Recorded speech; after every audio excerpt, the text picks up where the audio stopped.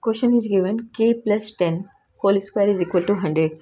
So we have to find out the value of k here. How we can find out the value of k? Let's see solution. So here k plus 10 whole square is equal to 100. This is given question, right? So this is a square, we can take here a square root, right? So taking square root on both sides, then we will get here k plus 10 whole square and square root is equal to 100 square root. Now this square is cancelled from here, square root. Now k plus 10 is equal to, now we will get here square root of 100, that is plus minus 10, right? Now we got the value of this one, k plus 10 is equal to plus 10 and minus 10. So therefore value of k is equal to plus 10 minus, this is plus minus 10 and this is minus 10. So we can say value of k1 is equal to, if it is plus 10, so plus 10 minus 10, and value of k2 is equal to minus 10 minus 10, right? Now k1 is equal to plus 10 minus 10, so here value of k1 equal to 0. Now here k2 is equal to minus 10 minus 10, so here k2 is equal to minus 20. So we got here two solution for k. First one is 0 and next one is minus 20.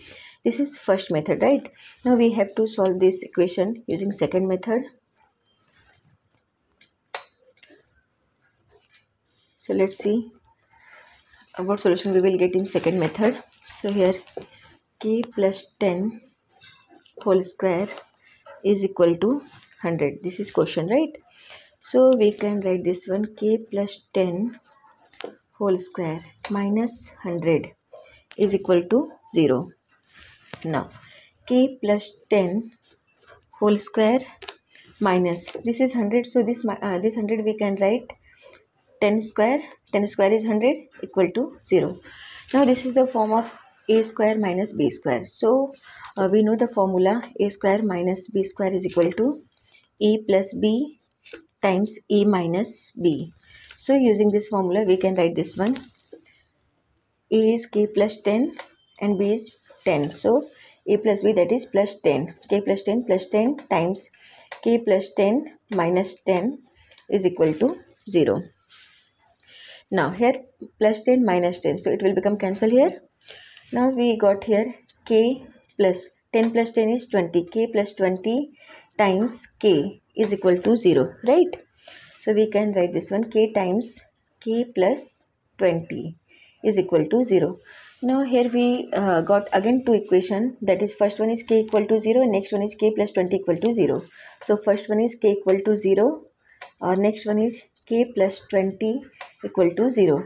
So from this we can say value of k is equal to minus 20.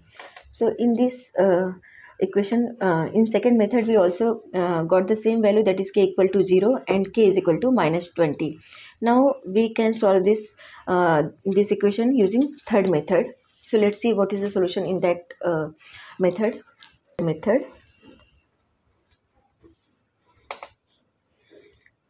Here we are solving one equation in three methods, right? Now this is third method. So question is k plus 10 whole square is equal to 100. Now here k plus 10, so this is a you can see this is the form of a plus b whole square. So here a plus b whole square, right? This is the form of a plus b whole square. This is formula, so we can write this one, value of a plus b whole square is a square plus b square plus 2ab, right? And here k is a and b is 10. Now we have to substitute this value here. So we can write a square, that is k square plus b square. B square is 10. So 10 square plus 2 times a is k times b is 10 is equal to 100. Now here k square plus 10 square. 10 square is 100. plus 2 times k times 10. So 10 times 2 is 20, 20k is equal to 100. Now here you can see k square plus 100. So we can write this on k square plus 100 plus 20k minus 100 is equal to 0. Now here plus 100 minus 100. Now here k square plus 20k is equal to 0. Now you can see we can take here common k. So we are taking common k. So left term, that is k plus 20 is equal to 0. Again we got here two equations. First one is k equal to 0, or next one is k plus 20. K plus 20 equal to 0. So here k equal to 0, and here therefore k equal to minus 20. So in first, second and third, we can see first, second and third, in all method we got the same value, same solution, that is k equal to 0, k1 equal to 0 and k2 equal to minus 20. Now let's verify is this correct or not. So let's verify this value. Equation is k plus 10 whole square is equal to 100. Now we have to substitute here if k equal to 0, first value. So here 0 plus 10 whole square question mark 100. So 0 plus 10, that is 10 square question mark 100. 10 square is 100 is equal to 100. So we can say here LHS is equal to RHS. So value of K1 equal to 0. This is correct solution for this equation. Now we have to verify for K2. So here if K2 equal to minus 20. Now question is k plus 10 whole square is equal to 100. Now we have to substitute value of k is minus 20 here. So minus 20 plus 10 whole square question mark 100. Now minus 20 plus 10, so it will become here minus 10, right? Minus 10 whole square question mark 100. Now here minus 10 whole square, so we can write this one minus 10 times minus 10 question mark 100.